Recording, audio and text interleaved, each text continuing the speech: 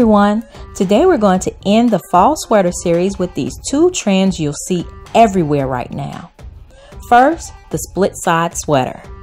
I think a simple detail like this can make any boring sweater way more versatile.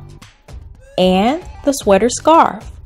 Although not a new trend, I definitely think it will continue for a while. So why not reuse an old sweater to keep your neck nice and warm this season?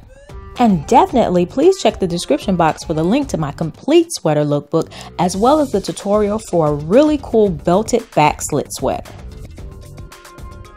Okay, let's get right into these two simple tutorials. For the side split sweater, I started with this sleeveless sweater that I thrifted. First, try on the sweater and mark how high you want your slits to go. Now cut a slit on each side right next to the side seam of the sweater up to where you marked.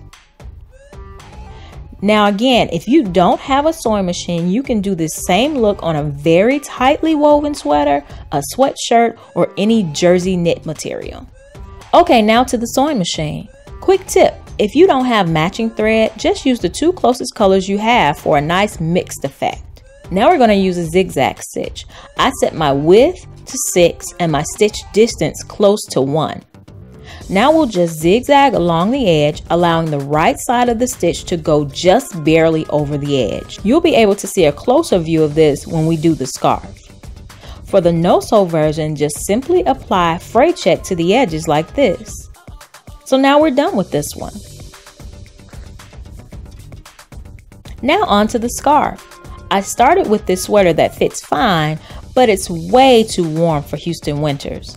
And FYI, the longer the sweater, the fuller the scarf will be. But I'll show you how to manage with a fairly short sweater like this. First, we'll cut a straight line across the sweater right under the arms. Now for a longer sweater, just zigzag or fray check the edges and you're done.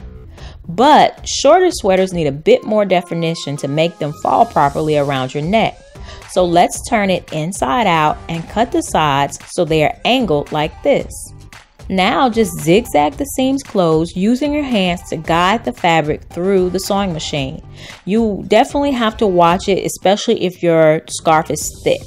If you don't have a sewing machine, just use fabric glue. And there you have it, two fall trends that are really easy to DIY.